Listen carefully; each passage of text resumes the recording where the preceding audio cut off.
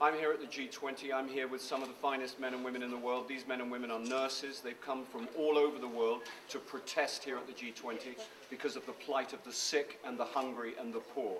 They have a catchphrase. They have a chant. We're going to chant it for you now. It goes something like this. Resistance! Resistance! Resistance! Resistance! Resistance! Resistance! I am specifically here to try and nudge the G20 leaders into endorsing the Robin Hood tax.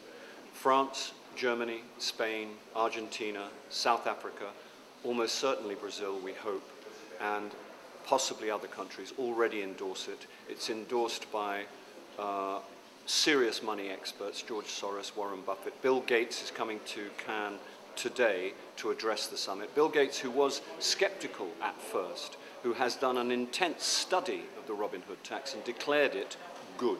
And he is about to address the G20 leaders and seriously, stridently advise them to adopt this tax. 1,000 economists worldwide, 1,000 parliamentarians, the Archbishop of Canterbury, who is a serious man, who is an intellectual, has studied this and declared it good. There is nothing wrong with it. Any resistance to it now is beginning to look a little shaky. It looks a little bit suspicious. Tim Noonan remarked in the room just now, the government's contract should be with the people and not with the banks.